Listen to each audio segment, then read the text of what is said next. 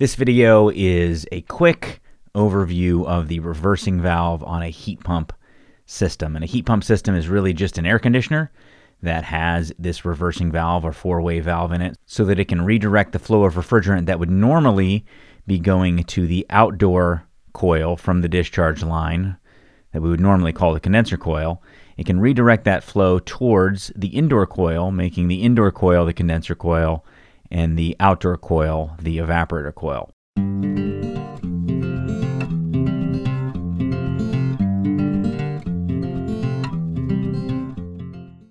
In addition to having a reversing valve, most heat pumps will also have two separate metering devices, one at the inside and one at the outside, with the outdoor metering device being used for the heating mode operation when our outdoor coil is the evaporator coil, with the indoor metering device being used for cooling mode or normal operation. But let's go through the reversing valve itself. First off, the reversing valve is made up of two primary parts. You have the valve that actually does the shifting of the refrigerant from indoor to outdoor coil, both the suction line and the discharge line. You'll notice that the refrigerant comes into generally the top of the valve, but it's the side that's by itself, the smaller line, that is the discharge line, or what we call the common or always discharge line, meaning that it's always the discharge line. And then the center in between both sides is the always suction line or the common suction line. So you can see how the slide inside this valve operates. It can slide back and forth, allowing refrigerant to be redirected from the discharge to the left side of the valve or the right side of the valve, and then the other side is communicated using this little slider that we often call a canoe. It's the part that actually allows the suction gas to redivert. But it moves back and forth because of an electromagnetic solenoid. On this solenoid here, you'll see that we're using a common wire going to one side and then the orange wire going to the other side. This is the most common strategy where you energize the reversing valve in cooling mode to redirect your discharge gas to the outdoor coil, pulling your suction gas from the indoor coil. That's normal cooling mode. But there are brands such as Ruud and Rheem that use a different strategy where instead of using a orange wire, they will use a B terminal or a blue wire to energize it in heating mode. That would be the Ruud or Rheem strategy.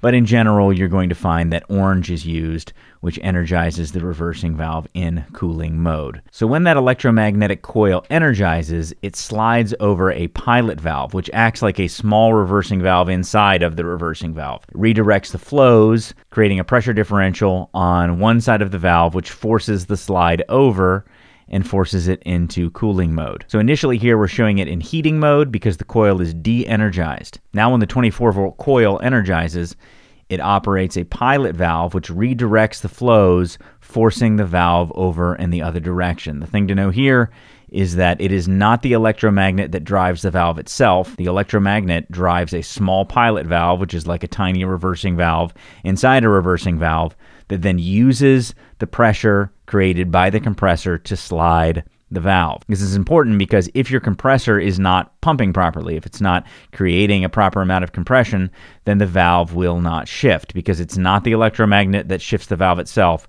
It is the actual force of the compressor that already exists from the discharge and suction lines.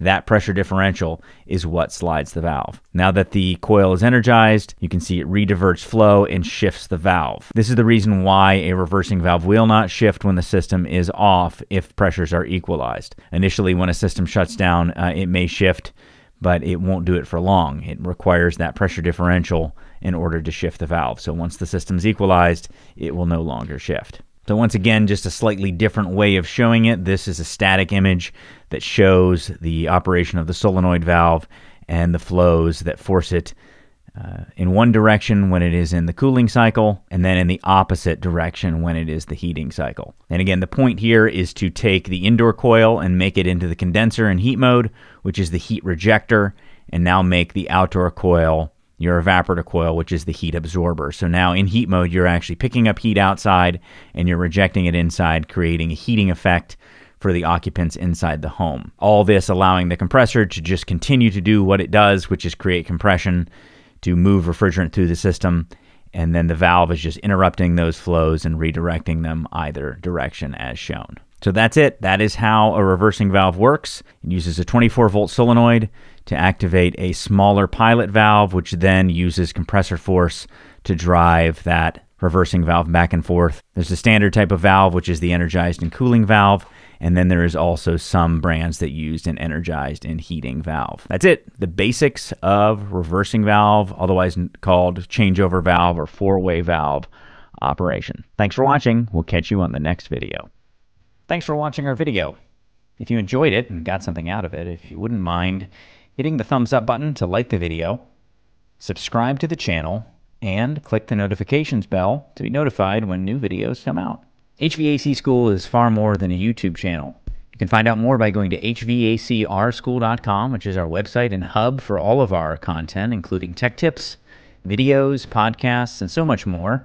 You can also subscribe to the podcast on any podcast app of your choosing. You can also join our Facebook group if you want to weigh in on the conversation yourself. Thanks again for watching.